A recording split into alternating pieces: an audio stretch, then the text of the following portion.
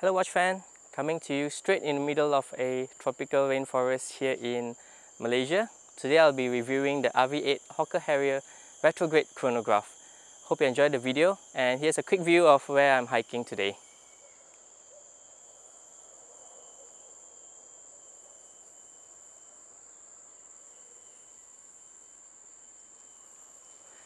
Hope you enjoyed the video.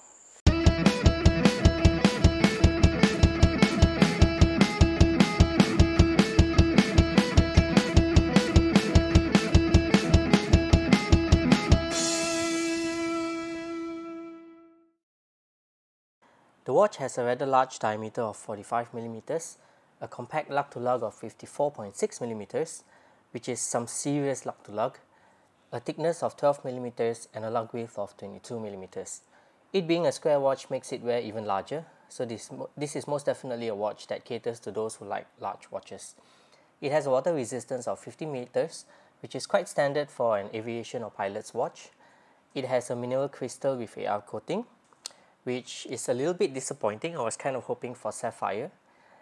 Avi-8 mentioned that the case is made from marine grade stainless steel. There is a black coating on the case, but I couldn't find the method of coating, and after quite frequent wear for the past month, there hasn't seemed to be any chip to the coating yet, and I have actually accidentally knocked it a couple of times against doors and rails.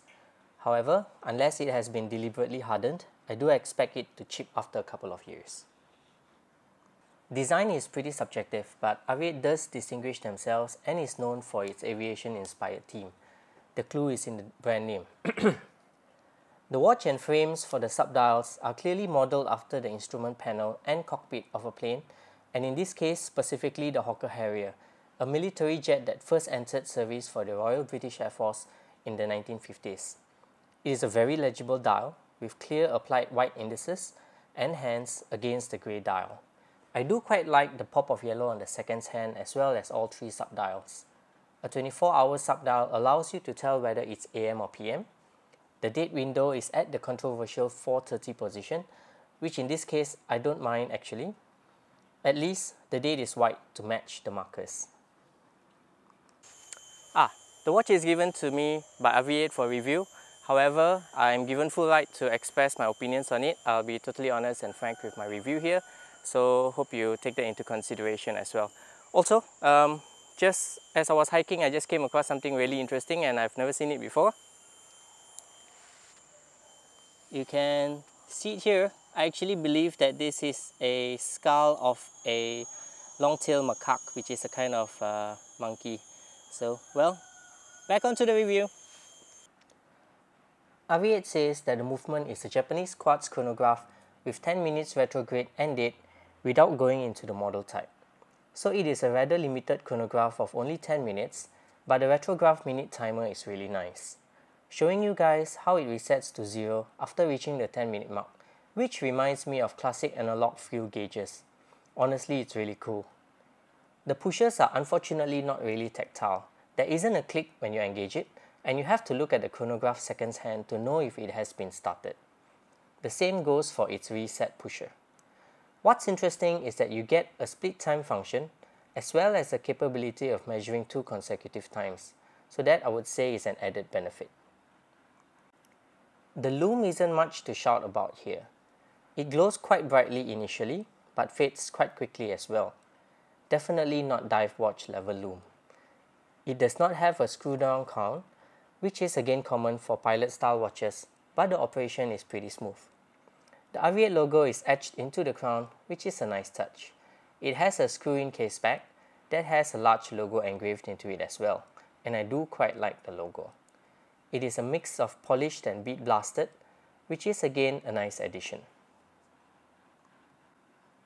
The 2-stitch leather strap that comes with it is suitably thick, and it is a light shade of brown. It is not the softest strap out there and definitely would require some breaking in.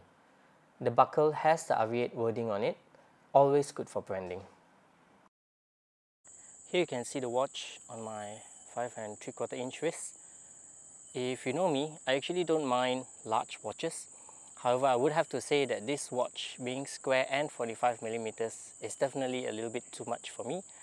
I definitely don't have anything against large watches, and for those who actually do like large watches, I think this would be something that they would be very happy about.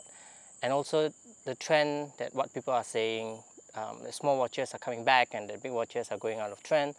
It might be true among some watch fans, but generally among the general public, I would have to say that there are a lot of people who still really like large watches. So there, this might be for you or this might not. So it really depends on whether you like large watches or not.